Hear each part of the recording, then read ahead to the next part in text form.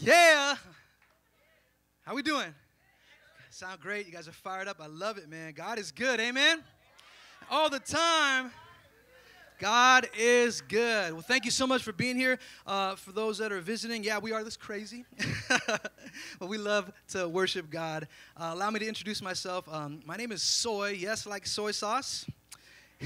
Yeah, soy sauce. Low sodium, though. Low sodium. Green cap. Can't have too much sodium. I got the green cap. But I get to serve as one of the pastors here at Cityline.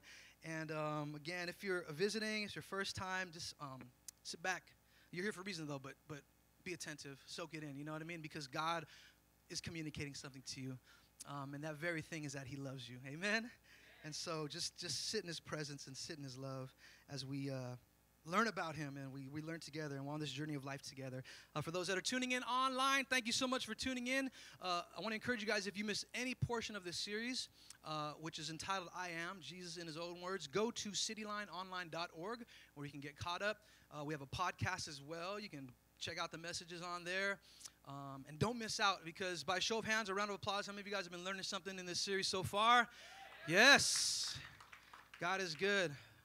All the time. Yeah, so if you're online, we want you here, so get dressed. Don't be lazy. Just come on over here and fellowship with your brothers and sisters, because we love you just as God loves you. Amen. So over the last several weeks, we've been in this series, like I said, it's called I Am. Jesus in his own words. Hold on one second before I go any further, please.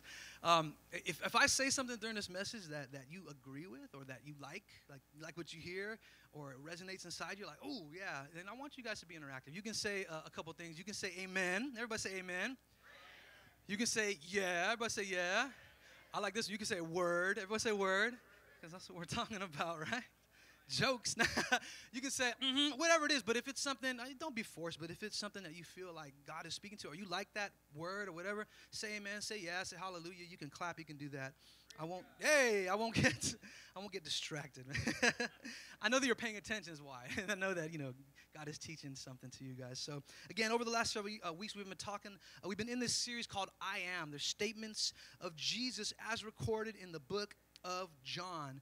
But the thing about these I am statements is that they aren't your usual, like, I am statements that you would hear from, like, maybe your friend or your husband or your son or your daughter. They aren't statements like Jesus is saying, like, oh, man, I'm hungry.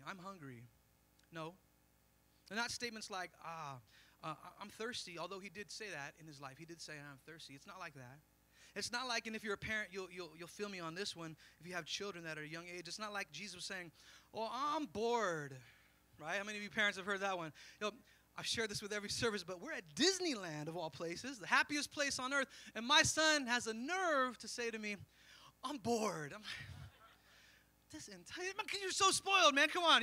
I would go to Disneyland like once in every 5-6 years if I was, fortunate enough to my parents. But man, we got passes. But anyway, it's not like Jesus is saying those things. He's making bold, profound statements. It's not like he's even saying like, oh, check this miracle out, water into wine.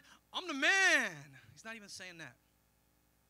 He's making these bold, profound statements, powerful statements. And if you look closely at each time he makes these I am statements, oftentimes you'll find people questioning it. They're like, well, what do you mean you're leaving and we can't go with you? What do you mean when you say this? Wait, sometimes people took it entirely the wrong way. But what Jesus was in fact doing, church, was that he was revealing the true character and nature of God through these I am statements. And as he was doing that, those that he was calling to himself and to God, he wanted people to truly understand who God is, to know God, and not only that, to understand and comprehend how much God loved them. Guess what? He hasn't changed. And so he continues to reveal himself to his creation, us, through many different ways. First and foremost is through his word. Amen. You read the word and God reveals himself clearly to us in his word. He can reveal himself to us through relationships, marriages, friendships, parental relationships, son to father, father to daughter, different things of that nature. Through life experiences, in the ups and in the downs. He reveals himself to us. Because he wants us to know him. To know him.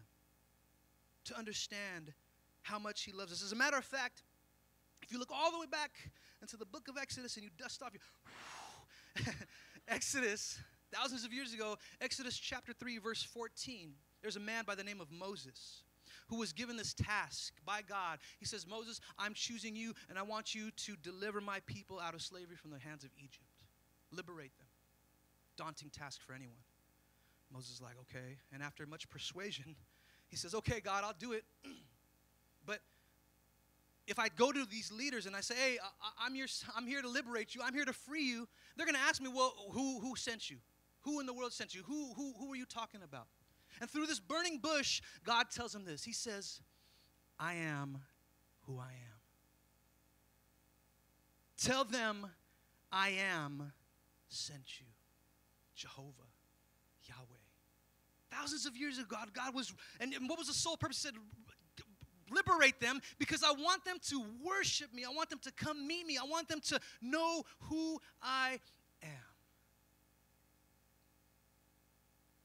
The unchanging, the eternal, the self-existing God. I am Yahweh, Jehovah. Jesus, once again, fast forward a few thousand years. And Jesus once again echoes this declaration in John chapter 8, verse 58, as the Pharisees question him, well, who are you? He said, we know you're Joseph's boy. Who, in fact, are you? They say, we're from the seed of Abraham. Who are you? And then he tells them, says, you know what? Before Abraham was even born, I am. Don't get me wrong. There was nothing wrong with Jesus' grammar. I didn't read that incorrectly to you guys. Because normally you say, yeah, before he was born, I was there. No. Jesus says, before Abraham was born, he made a statement, again, echoing what God was saying thousands of years ago. So before Abraham was born, I am. Revealing himself to creation so that they would know him. The same God yesterday, today, and forevermore reveals himself and continues to reveal himself to us so that we would know him and know how much he loves us. In week 1 of this series, Jesus tells us, I am the bread of life. And that whoever comes to me will never be hungry or thirsty again. What a statement. What a bold statement. And that he is all you need. And he is enough for you. Pastor Jack put it simply but so profoundly. Jesus plus nothing equals everything. Week 2, Pastor Troy shared with us that Jesus said, I am the light of the world, and whoever follows me will never walk in darkness, says. And he is the light that exposes our sin in us, but doesn't leave us in that state. He then leads us out of the darkness and into the light and the life in which he has called us to. I am the light of the world. Week 3, Pastor Jack taught on I am the gate, and he had a door up here. Beautiful illustration. And he said that anyone who comes through him will be saved, and that Jesus has come to bring them life and life abundantly, life to the fullest, life limitless, life greatest. Amen? And last week, Pastor Megan talked about how Jesus said, I am the good shepherd that laid down and sacrificed his life for the sheep. And his desire is that we know him and that he knows us just as intimately as it says that he knew the Father. Echoing that statement. Today's foundational scripture, it's in your handouts. If you have your Bibles, old school like me, John chapter 15, or you can turn your smartphones or tablets on. John chapter 15. We're going to read this in a few minutes here. But this is where Jesus makes another one of his profound, his bold, his powerful I am statements. And he says this. He says, I am the true vine. I am the true vine. And before we read John chapter 15, verses 1 through 17, I want to give you guys a little bit of background, a little bit of context, so just we understand what exactly is going on, not only in the life of Jesus, but in the life of his disciples as well, so we can kind of just sit in that and see the circumstances that, everything that's going on in his life. So we find ourselves on Thursday night of the whole of Holy Week or Passion Week. So this is the night before Jesus gets arrested, or night before Jesus is crucified. This is Thursday night. We find ourselves here. And it says, if you look at John's chapter 13 and 14 and then also 15, that Jesus was with his disciples in the upper room, and they were sharing a meal together, having a good time. You know, anytime I share food with people, I love having a good time. We laugh and joke. And I don't know, it might have been a little somber moment because Jesus knew what was going to happen. But nevertheless, he was sharing a meal with these 12 disciples. And at this point, he begins to wash their feet, it says. Every single one of them, including Judas, who we know ends up betraying him, washes their feet. If we eat together, you don't want to wash my feet. Trust that, okay? I'll leave that to myself. I'll wash my own feet.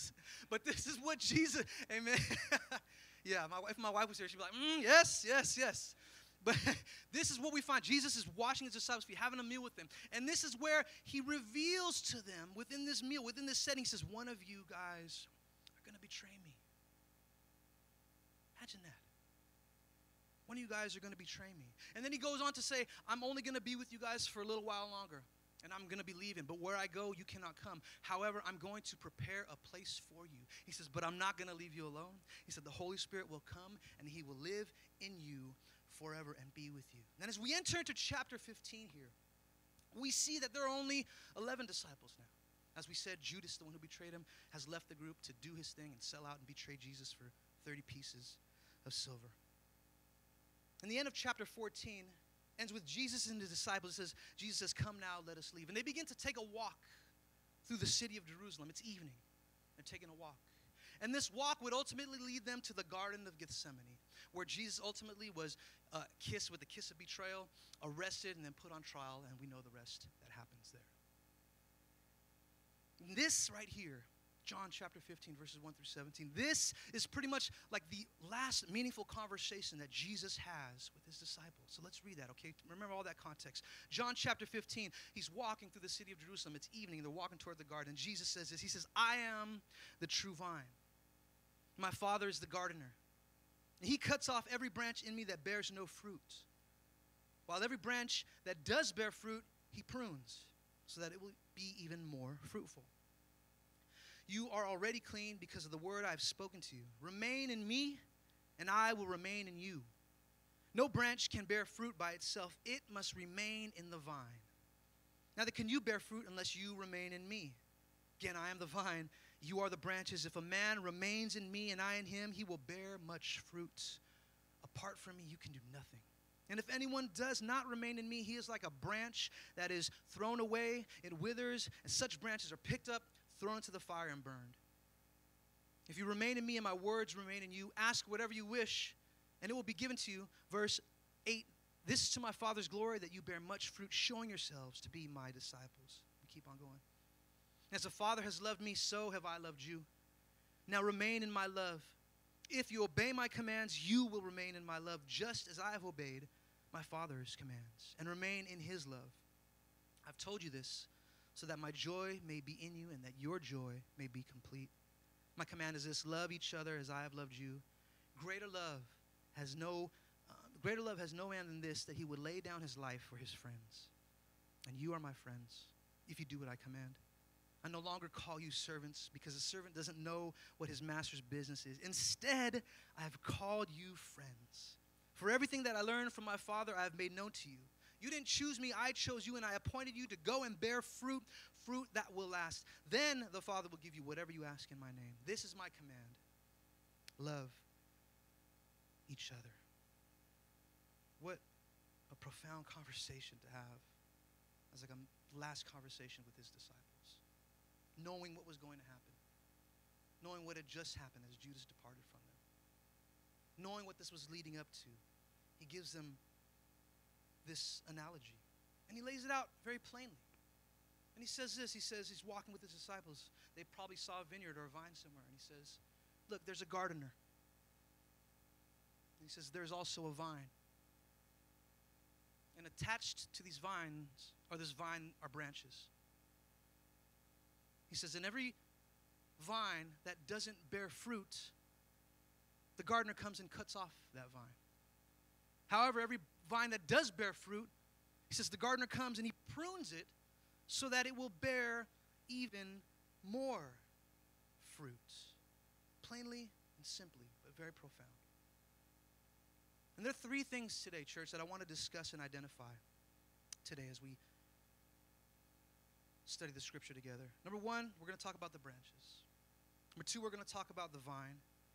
And number three, we're going to talk about the gardener. We're going to see that each one of these things are very symbolic and significant and represent something else. So the first thing we're going to be talking about, number one in your handouts, if you're following along, is the disciples, the branches. Disciples are the branches. Now in verse 5 of our scripture, Jesus tells his disciples that they are the branches in this analogy. But we have to take it even a step further when we're looking at this. And we have to point out that there are actually two types, and here's your next fill in, two types of branches here in this analogy, in this metaphor. Ones that don't bear fruit and ones that bear fruits. It's also interesting to note that all of these branches in some way or another are attached to the vine. Attached to the vine. But the ones, as we said, that don't bear fruit are cut off. They die, they wither, and they're burned. And so you're talking about, okay, if the branches are the disciples, then who are those branches that aren't bearing fruit, that are cut off? What is that supposed to mean? It's a great question. But we have to refer to context of this scripture and what we just talked about. All the things leading up, who Jesus was talking to, who was involved. And we have to see and remember that just hours prior to this, Jesus was with the 12 in the upper room, and they were sharing a meal together. And in that very same room, just as there were two types of branches in this analogy, there were two types of disciples in that room, church. True disciples and a false disciple. That's your next fill-in. A true disciple and a false disciple. And we know Judas to be that false disciple who later betrays Jesus, as we said, for 30 pieces of silver. Sells him out. Sells him out. If we look at what's going on at this particular moment and all the events surrounding it and the culmination of what is about to happen, we can very plainly see, and it's clear that Jesus is talking about this. He'd spent 3 years with these 12. Poured out his life into these 12. Ministered to these 12, saw the growth in these 12, corrected them when they were incorrect in these 12, loved these 12, washed their stinking feet, these 12. Love them. Love them. And yet, despite all that, one of them was still going to betray him. And we see how much this hurt Jesus. John chapter 13, 21, it says that Jesus was troubled in his spirit when he had to say that one of you guys are going to betray me. He was troubled. It bothered him that much. Because outwardly, Judas appeared to be attached like these vines, or like these branches to the vine. He was rolling with Jesus. He's part of the 12. Jesus spent the most time with them. He's the one that had the money. He was the money man, Judas. He was like, you want this? Make it rain up in here. Come on. He was attached to Jesus, the vine. But we see, just as the verses said, that those branches that do not bear fruit will be cut from the vine. This is in reference to false disciples. And the disciples merely this, someone who follows Jesus or professes to follow Jesus. Those that profess or know to follow Christ, but whose relationship with him is insincere, with no fruit to show. Remember what Jesus said in the Sermon on the Mount in Matthew. He says, not everyone who says to me, who calls me Lord, Lord, will enter into the kingdom of heaven. Some sobering words, church. This message is here to challenge us, but not only challenge us, but to encourage us.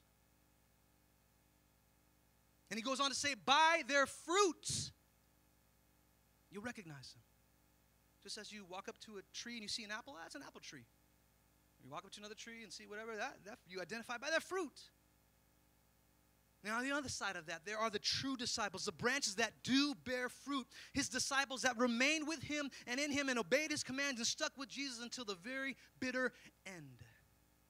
Some of you might say, no, whoa, hold on a sec, Pastor. Yeah, you mentioned Judas, but there was another dude, Peter, denied him after he was told he was going to do it, not once, not twice, but 3 times, thrice. Go New King James on you guys. 3 times denying. And he's like, nah, I'll never do that. I'm your boy, man. I'm the rock, Peter. And it happened. Denied him 3 times. Yes, but Peter saw his wrongdoing. Peter continued to put his faith and trust in Jesus and was forgiven and was reinstated into the ministry. And if you look at the fruit that Peter bore in his ministry, look into the New Testament, there was much fruit that came from it. And some of you may be asking, hey, you keep saying fruit, Pastor. Man, it's already close to lunch and it's past lunch and I'm hungry as it is.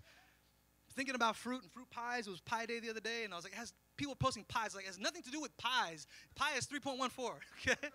Like, stop posting pie, apple pies and cherry pies. It's like, nothing to do with that. It's just making me hungry. You keep saying fruit. I'm hungry, Pastor. What are you talking about, this fruit here in this metaphor? Here's your next fill-in. The fruit that Jesus is talking about is the evidence of a life that is planted and rooted in a genuine remix relationship with God. Can I get an amen for that? That's the fruit that Jesus is referring to. A life, the evidence of a life that is planted and rooted in a genuine relationship with God. So you may say, what does that even mean? What does a life that is planted and rooted in a relationship with God even look like? You can write the scripture down. And on your notes, 2 Corinthians chapter 5, verse 17 tells us that if anyone, everyone say anyone is in Christ, remains in Christ, is planted, is rooted in Christ, it says that the old things are what? Are gone, church. And the new has come. A transformation, a regeneration. Can I get an amen for that? That is what evidence of life that is rooted and planted in God looks like. Well, somebody say, I still don't follow. Psalm chapter 1. I'm going to read this because this is an awesome scripture. Psalm chapter 1, verses 1 through 3. Spells it out very well as well. And it says this. Blessed is the man who does not walk in the counsel of the wicked, or stand in the way of sinners, or sit in the seat of mockers. But his delight is in the law of the Lord, and on his law he meditates day and night. Get this. He is like a tree planted by streams of water, which yields its fruit in season, and whose leaf does not wither. Whatever he does prospers. Can I get an amen for that, church? That is what an evidence of a life that is rooted and planted in Jesus Christ looks like. Doesn't walk in the counsel of the wicked. Doesn't stand in the way of sinners or sit in the seat of mockers, but he delights in the word of God, church. And on this word, he eats from it, and he draws his life and his resources from it. He is like a tree planted by the river, that whatever season comes, when the storms of trials and tribulation come, when the winds come, it says it doesn't matter because he's planted by the water and his fruit will grow because he is in a relationship, a genuine planted and rooted relationship with God, and his leaves do not wither. Can I get an amen for that? That is what a life looks like. That is rooted and planted in a genuine relationship with God. You say, wait a minute. You're talking a lot about good works here, Pastor. Ephesians chapter 2, verses 8 to 10 tells us that we're saved by grace through faith and not of our good works. Yeah, it does. You're right. You're absolutely right. But if you go on to read that scripture, it also says, for we are God's workmanship, his Greek poema, his masterpiece, his work of art, created in who? Christ Jesus, planted, rooted in him to do what? Good works. Oh, there it is. Created in Christ Jesus to do these works, these good works, this fruit that will last. Again and again in Scripture, the Bible says that true faith manifests itself through the fruit of good works, and faith without works is dead. Finito, done, complete, it's over, dead. Just like that branch that has been cut from the vine because there was no fruit. We are known by our fruit. And And the only way, as it says in John chapter 15, that we can bear this fruit is to abide, is to remain in Jesus, staying in a genuine relationship with God, with Christ, so that his life, his power, his resources can work in and through us to bear much fruit for his glory. Can I get an amen for that one? Yes, yes, yes. Now remember what we read. The branches that have fruit that are pruned so that they will bear more fruit. Now some of you may be asking, well, what is this pruning all about? I don't understand. What was this pruning? We'll talk about that more in a bit, okay? Just give me a few minutes, okay? But as followers, I want you guys to note this. As followers of Christ, pruning is a process that we all must go through. We're not exempt from it. So I'm just giving you a heads up like Jesus did. Expect it. It's a process that we all must go through. And it may be probably not maybe, it's going to be a bit uncomfortable and maybe even painful at first. But we have to remain Christ and trust the process, knowing that the result will only be more fruit for his glory. One of my favorite movies growing up, I'm going to give you guys a little secret about Pastor Stoy here. I'm going to age myself here too. One of my favorite movies growing up is The Karate Kid. I'm not talking about the remake with Jaden Smith. No. Throw that one out the window, please. Sorry. I like Will Smith, but that Karate Kid was not. Okay. Karate Kid. Parts 1 and 2. Anything after 2, like 3 and 4, I'm like, I'm just going to go back. Number 1, yes, man. So we had this movie on VH. I remember my dad rented it from the warehouse. You guys remember the warehouse? Be kind, rewind, right? You get hit with that fee if you don't rewind some of you millennials like, what is he talking about? Rewind what?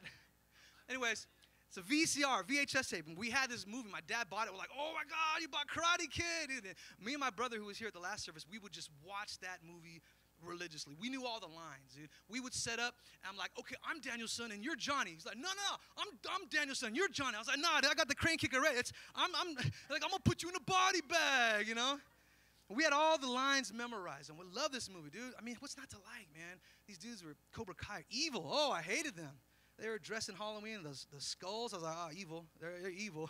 And Daniel's son was just in a shower, you know? Well, anyways, watch the movie if you haven't seen it. It's an awesome movie. So there's this scene. Daniel was getting bullied by these Cobra Kai people, and he was riding his bike home, and these dudes pull up on their motorcycle. They play this music, dun, dun, dun, dun, and like Daniel's like riding, oh my gosh, and all of a sudden you see them coming, these like 3 or 4 or 5 guys in motorcycles, and they kick him, and he's riding his bike, and he tumbles down this hill. He gets hurt, and he picks up his bike. I hate this bike, this stupid bike, and he throws it in the dumpster. Those are the exact lines. Go watch it, okay? Got these down, man. And the bike is destroyed. He throws it away. He's upset.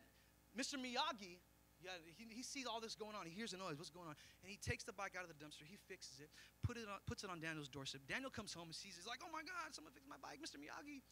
So he goes in to thank him, right? He goes downstairs, and he goes in. He walks in. And as he walks in, Mr. Miyagi is busy there. And what he's doing is he's pruning a bonsai tree. Cutting it. Daniel walks in. Oh, well, he's like mini trees. Like, hey, bonsai tree. Bonsai. Watch it. It's awesome, man. Yeah, where was all this in the remake? No, it was non-existent. So anyways, what the process, and Mr. Miyagi had to explain to them that in order for this bonsai tree, although it looked nice, in order for it to truly take shape and character, some of the excess branches had to be cut off. Snip here, snip there, and you step back and you're like, ooh, this is beautiful. Character, shape. And it blew my mind years later. I was like, oh my God, the bonsai tree is symbolic of Daniel's son, because Daniel's son had to go through all this whole ordeal of trials and tribulations. He had to cut off some bad relationships, cut off some bad friendships, so in the end, he could be the All-Valley Championship with the crane kick. And by the end of the movie, after he had been pruned of all this, just like that bonsai tree, he stood there with character. Oh, this is a good reference. He stood there with character because of this pruning process. And I was like, oh my God, I see it. Oh man. This is what God does for us, church. Sometimes there's things in our lives that need to be pruned, need to be snipped, some excess stuff. Need to be cut off or cleaned. That word pruned in the Greek is katheiro. It means to be cleansed or to clean. Different from cutting that the branch would no fruit bear. Maybe that's toxic relationships. Maybe it's habitual or secret sins and lifestyles. addictions, or anything else that can hinder us from our growth in God, because we are the branches connected to the vine. And here's where I'd like to challenge you, church. I want to challenge you guys. I want to encourage you guys with the Word of God, right? Do some self-examination, self-inventory. Are we in fact bearing fruit? I want to challenge you to really sit in that for a moment and ask yourselves that question. And if you are a professed follower of Christ, a disciple of Christ, and you can't answer that question with a resounding yes, then you have to truly ask yourselves, well, okay, who or what am I really connected to? Who or what am I really attached to? What kind of growth is actually happening? Who or what am I drawing my life source from? Number one, the disciples are the branches. You guys getting something so far? Let's go to the next point. Number two is your next fill in. Jesus Christ is the true vine. Jesus Christ is the true vine. In verse 1 of our scripture here, Jesus tells his disciples that he is the true vine. And again, he was using imagery and concepts that were familiar to those people at the time. Just like he used gates and sheep and shepherds and different things of that nature. Vineyards were important in the life and the economy of Israel, so they understood what he was talking about. Well, he tried to make them very plainly to them. You see, because the vine is the life source of the branches. It provides the nutrients and the resources to strengthen them and help them to bear fruit. And Jesus just drops a bomb on them here as he tells them, the only way that you can bear fruit, he says, is if you remain in me. Because apart from me, he says, you can't do it. Very plainly here, can't do it. Here's your next fill-in. Apart from Jesus, the vine, you can't achieve anything of spiritual value. You will not bear any fruit that will last, church. Challenging message, sobering message, an encouraging message, hopefully. Now, this is very important to understand, to know that we need to remain in Christ. We need to be planted and rooted in a genuine relationship with him. It's very important to understand. But I believe that this wasn't the main reason that Jesus said that he was the true vine. And here's why. I believe he said that he is the true vine because there was an old vine. There was a defective vine. There was a corrupted vine, and that vine was Israel. If you look, you can write this down too, and I want to encourage you to read it. Isaiah chapter 5 and Psalm chapter 80. The Old Testament, Israel was called God's vine. And it spells out in detail what they were called and what they did. But as we see in the history of Israel, they continued to be unfaithful to God. They continued to be idolatrous and worship other gods. They continued to be immoral. And ultimately, after God gave them time, he was gracious with them. God ended up judging them. Judging, the J word. Church, what? On the pulpit? We'll get into that in a second, okay? Now, why am I mentioning this? Why are you talking about Israel? Well, the mindset of most of the Jewish people at that time, including the disciples, was that, hey, we're Jews. Our forefather was Abraham. We're connected. We're with God. Yes, because we're Jews. That's our forefather. We're from the seed of Abraham. And they thought automatically by default they were it. That they had that granted them a connection to God. And we can see how that played out in the New Testament. In the relationships with the Jews and the Gentiles and the Greeks and the Samaritans. And even amongst the disciples. They were upset and offended that the gospel was being preached to these non-Jews, these Gentiles. Well, wait a minute. They said, okay, well, if you want to be connected, if you want to be in, then you got to do X and X and X, and all these rules and regulations were placed on them. And said, okay, and then when you do that, then you're attached, then you're connected. Jesus, in saying that he is the true vine, he destroyed this. He obliterated this mindset. And here's your next fill-in. He said, if you truly want to be connected to God, then you must be connected in a relationship with me, the true vine. He is the only true way to the Father, church. Maybe there's some false vines in our lives. that attempt to take the place of the true vine. Perhaps you feel, I'm automatically connected to God because I go to church. I'm a member of that church. Yeah. I even read my Bible, and I pray. I'm a good dude. I got good works. I mean, I'm a stand-up guy. I'm connected. Jesus says, don't, that mindset. If you truly want to be connected to God, he says, it starts with me. It starts with me, a connection and a relationship with Jesus. He says he is the only way to the Father. Jesus Christ, the true vine, the one who provides everything we need in this life. He is our life source, supplying us with what we need to bear fruit that brings glory to God. Is this making sense to some of you guys? Number 2, Jesus Christ is the true vine, and only through him are we connected to the Father. And the third point in your handout, aren't you feeling? God the Father, the gardener. Some translations say he's the workman, the husbandman, the farmer. For this particular NIV gardener, we're going to go with gardener. Now in verse 2 of our foundational scripture, Jesus tells his disciples that the gardener is none other than God the Father. Rightfully so, the gardener surveys and works the land.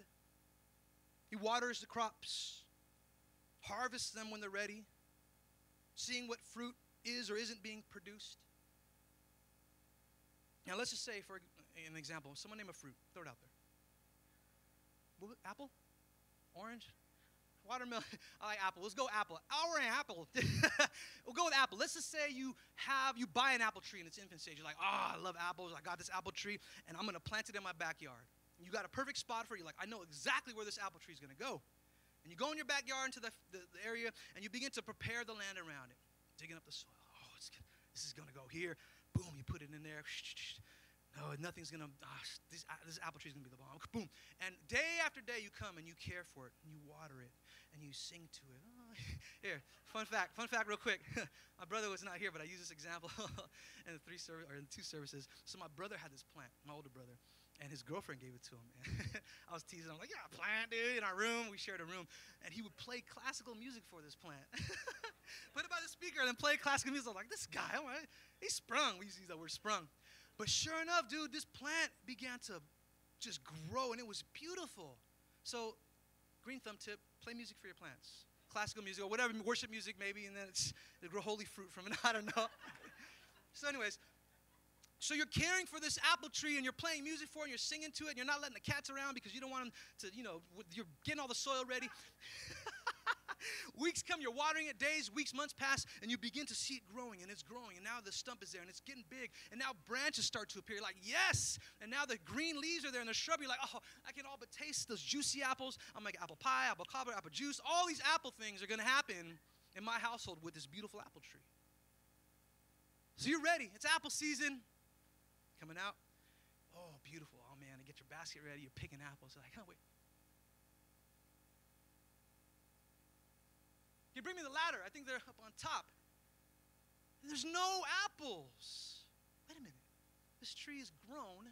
There's branches. There's leaves. Why is there no fruit? Is that a normal process? Is that normal? No. The natural process of things and growth of things, you care for it, you water it, it grows, and as an apple tree, it begins to bear apples as fruit, right? Huh. God the gardener does the same thing here. And he's doing 2 things here that we see in this scripture that are plainly laid out. And we cannot dance over them. We can't sidestep over them. We need to address these things that he says here. Because Jesus is speaking very plainly to us.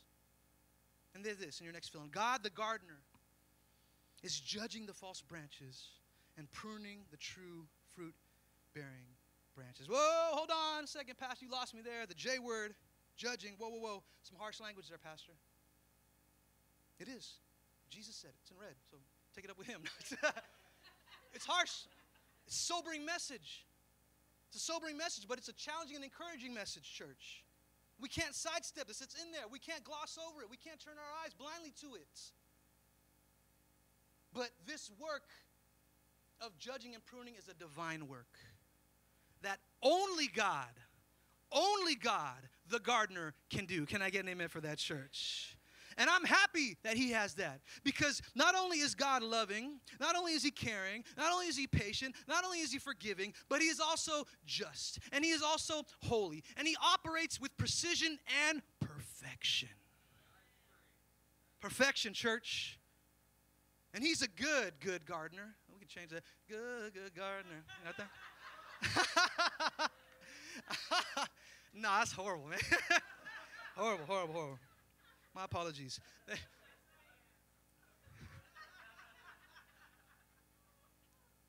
He's perfect, is what I'm saying.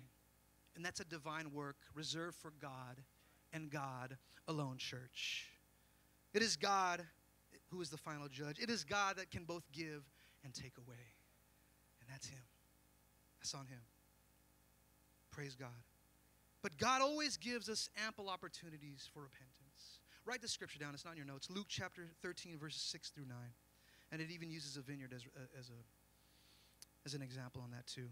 We don't have time to read it, but he always gives opportunities for repentance. And he's patient and he's kind. But it's unfortunate there are people that choose to be disconnected and stay disconnected from the loving arms of God the Father. And just as scripture says here, God is going to judge them. But that's something reserved for him. He's the gardener. He's the gardener. But the fruit, true fruit-bearing branches, he prunes, it says. He cleanses, kathero. And we talked a little bit about pruning earlier and how it essentially is the act of cutting away excess or unnecessary things so that the branch can be more productive. This is the work of God the gardener as well, church. You see, the greatest judgment that God can have on someone is just to leave them alone and to let them be. Saying, okay. But we learn that God is the light. He exposes the sin in our lives, but then takes us out of that darkness and into the light. He doesn't leave us there. He loves us too much to leave us the way we are. Can I get an amen for that, church? Yeah. Out of the mouth of babes. Yep, there it is.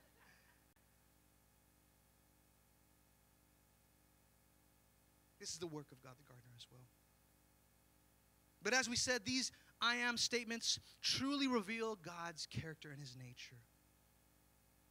Because he loves us so much, he prunes us. He'll cut off the stuff we don't necessarily need so that we can bear more fruit, it says. But don't get me wrong here. Pruning doesn't only mean that he's cutting off only the evil things and the sinful things, and you're so sinful, I'm cutting this and cutting that. And he's not only talking about that here. He can also prune that which is good and better to make way for what is greater. Can I get an amen for that? He can do that as well. And so how does he prune us, Pastor? We should know that in Hebrews chapter 4, verse 12 and 13, it's in your handouts there, that the word of God you're filling, the word of God is the knife that prunes us. The word of God is the knife that prunes us. Let me read the scripture here. Hebrews chapter 4, verses 12 and 13 says, "For the word of God is living and active, sharper than any double-edged sword. It penetrates even to dividing soul and spirit, joints and marrow. It judges the thoughts and attitudes of the heart. Nothing in all creation is hidden from God's sight. Everything is uncovered and laid bare before the eyes of to him we must give account." And there it is, church. The word of God is a knife that prunes us. He uses the word to prune and cleanse us because it's like a mirror that shows us our sin. That's found in James chapter 1, verses 23 to 25. You can write that down too. The word is like a mirror that shows us our sin. James 1, 22 through 25. God will also chasten and discipline us as his children. As a parent, remember I said God reveals himself to us through different things, through relationships, even from a parent, from father to son. And so my son is 10 years old. If I saw him running outside of our house and running into the street because I love him, I would stop him and say, "No, don't go any further. Come back over here. Let me tell you what you did wrong. You know, you shouldn't do that because if you go on the street and run wildly, you could get hit by a car." If I didn't love him, I'll say, "Okay, go play in the street. I'm going to go be in here playing the PlayStation 4, NBA 2K. Go ahead, do your thing." Hebrews chapter 12, verse 1. And verses 6 through 11 explains this well. That says God disciplines those whom he loves, church. And as I said, that pruning process, we're not exempt from it if we're followers of Christ. It's going to happen because he loves us, church. because he wants to see what's best for us. He wants to see us live that limitless life. Sometimes we'll have to endure trials and tribulations in our lives, knowing that the testing of our faith develops perseverance, and this helps us to grow and become mature and complete, as James chapter 1 says. Worship team, you can come on up here. I want to share with you guys a very personal example of this today. Now, as most of you know, my mom passed away last May 12 from a rare cancer of the uterus. And around December of that year is when the symptoms started really showing. She began to get sick, and she was in and out of the hospital. And around December of this last year, my dad's health took a turn for the worse too. And he was in and out of the hospital. He was dealing with extreme fatigue and exhaustion, chest pains, shortness of breath. And it was like deja vu. It was like the same timing, the same vocabulary that the doctors were using. Oh, we don't know what's going on. We don't know what's causing it. We don't know why his body is his body is acting that way, but we can't figure it out. And I was like, oh, here we go again. I was like, oh, this timing of this. And it was a pruning process for me. Pastor Jack was up here during the Limitless series, and he was talking about fear. And it sat there, and it hit me. I began to just sob. God was pruning me. And here's why. When my mom passed, a lot of you guys prayed for that. I prayed for us, and I know I drew that strength from the prayers and from God. And I felt that, I was strong for the family. I need to be strong for the family, and I helped them through the process, but everyone took it really hard. And as my dad got sick, I began to play things in my mind. I said, what if my dad passes? And that fear came in me.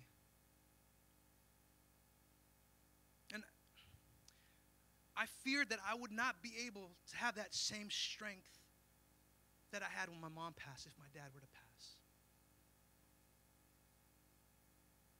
And then God spoke to me. He says, what do you mean you? I'm the one that gave you that strength, Soy. I'm the one that provided you with that resource, Soy. It was not about you.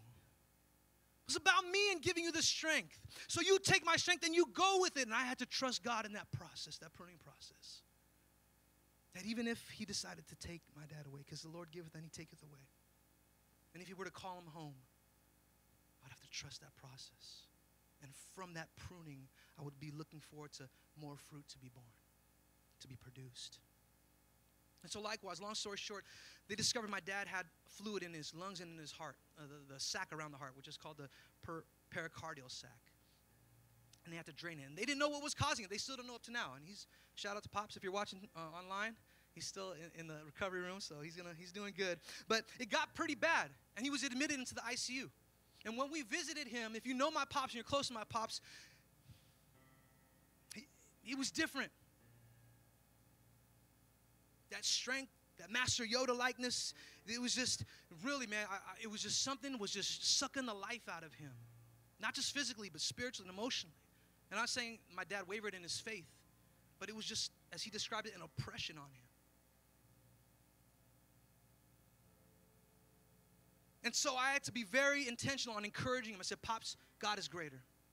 Pops, we're with you all the way on this, man.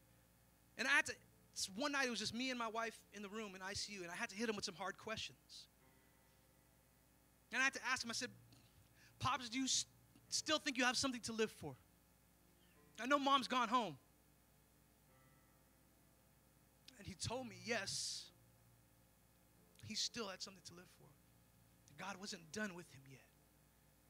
That those thoughts initially came to mind where it's easier to give up and be home with the Father and be with my wife. But he said he dismissed those things right away at church.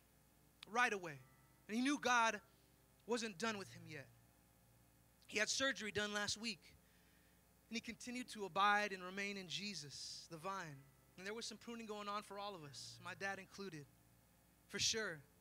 But we know based on what we just read that this pruning was happening for a reason, to bear more fruit for the glory of God. Can I just remind you guys this, that fruit isn't grown to be placed on a pedestal and sit there and watch as it rots away. Fruit is grown so that others, not even the branches are supposed to eat. Fruit is grown so that others can see the fruit and take it and taste it and see that God is good. Can I get an amen for that? That's what fruit is for, and that's how God gets the glory through this pruning process.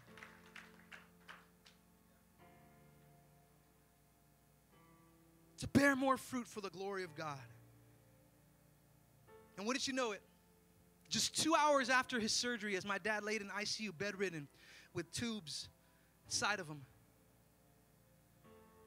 his nurse, attending nurse by the name of Patrick, comes into the room, begins to attend to my dad, and my dad begins to have a conversation with him. And for the next 2 hours, Patrick begins to talk to my dad and spill out his life and how he's bitter and how he's resentful of the world and how he just harbors so much bitterness inside of him. And bedridden in ICU on bed, my dad begins to minister to this Patrick guy, bearing more fruit for the glory of God during this pruning process. Can I get an amen for that? And another nurse, Nancy, who overhears that my dad is a pastor, attends to him and begins to open up to him about the relationship that she's having with her teenage children and how it's broken. It's a hurting relationship. And what does my dad do sitting in bed, bedridden? He begins to minister to her needs, more fruit for the glory of God. Can I get an amen for that during this pruning process? Yet another nurse, Jamie, opens up to him, and he's a pastor, and opens up to him, and she talks about how her and her husband are childless, and they've been praying to have a child. And what does my dad do? My dad prays for her and ministers to her needs in ICU. More fruit for the glory of God, that these people who are looking, who are hungry, can taste and see that God is good, church. Another nurse by the name of Dexter finds out that my dad is a pastor, and he tells him the story of leaving the calling that he had in his life to become a pastor because his brother had a tragic accident that left him paralyzed. And because of that, this Dexter guy decided to take a occupational turn and work in the medical field. And he sits there and talks to my dad. He says, I feel like it's too late for God to use me. I lost my opportunity. God can't use me anymore. And my dad tells him, God is using you in the medical field. It's a ministry of compassion. And then he tells him, nah, but it's not too late. It's never too late. Look at me here in the ICU ministering. More fruit for the glory of God during this pruning process. Now, last I checked, church, check this out, yeah.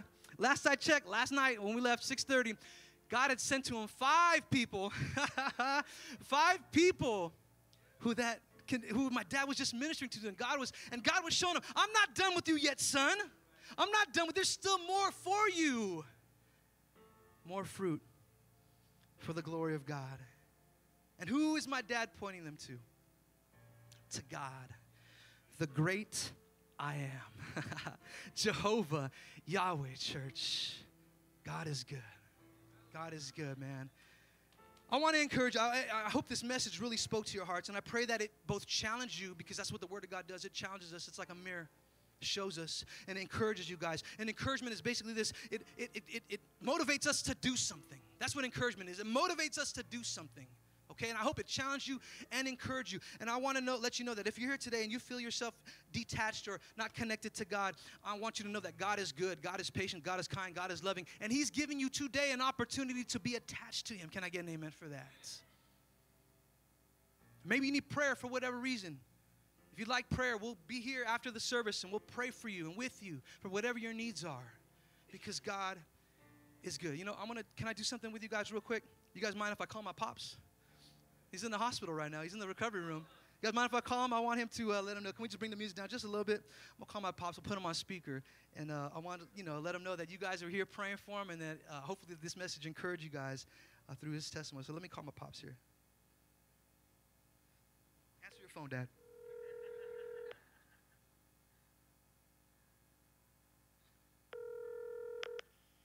Hello? Pops, what's up? I'm here with Cityline Church. They're here. You're on speakerphone. Say hi. Okay. Yeah.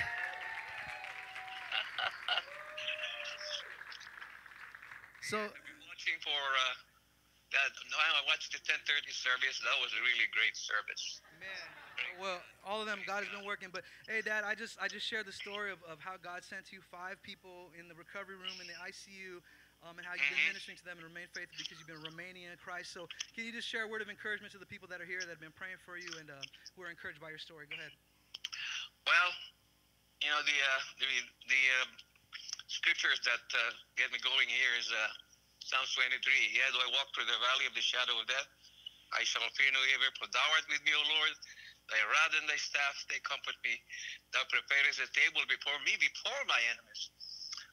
And surely goodness and mercy shall follow me all the days of my life, and I shall dwell in the house and in the presence of the Lord forever. Truly, God is great. You have to trust Him, though. And during these turbulent times, you always have to go whether you'll believe in the lie that the enemy is trying to get into your head, or stick to the Word of God, which has a promise. So I stick to the Word of God. I did not believe in the lie, because if I believe in the lie, I'll empower the liar. So the liar, I did not empower the liar. Although there were moments, of course, that there was fear in my heart, but because of your prayers, Pastor Jack and the church prayers, I was able to overcome it through our Lord Jesus Christ. So thank you very much for your support. Thank you very much for lifting me up in prayers. And now I'm in the recovery medical center, and it will be 2 weeks before I get out of here. And then I'll proceed perhaps after 6 months of my mission work to the Philippines, December and January and February. Well, thank you very much, Pastor Jack, and really enjoyed the service this morning. Great service, great job. May your God be abundantly blessed. More fruits to you, greater works, as promised by God. In Jesus' name, amen. Amen. Thank you, Pops. We love you. All right, I'm hanging up. Love you, Dad. You see, that's that Master Yoda, Mr. Miyagi type thing I'm talking about, man. Love Pops. Love Pops. Anyways, I hope you guys were encouraged and challenged. And let's just pray. And then, man, they're going to sing about God's amazing love for us. So let's pray. Father God, thank you. Lord, you're awesome, man. You're good, God. You're a good, good gardener. Thank you, Jesus. Thank you for your love towards us, Father. Lord, let us find comfort in knowing, Father, that you are with us every step of the way, Father. When we remain attached to you, to Jesus Christ, Father, even through the seasons and trials and tribulations, Father, the pruning process, Father, we know that this happens for a reason, Father, to bear more fruit so others can taste and see that you are good, God, for your glory, Lord Jesus, because you love us, Father. Thank you so much, oh God. We lift up all of our praise and all of our honor to you. In your mighty name we pray. Amen. Come on, let's worship God.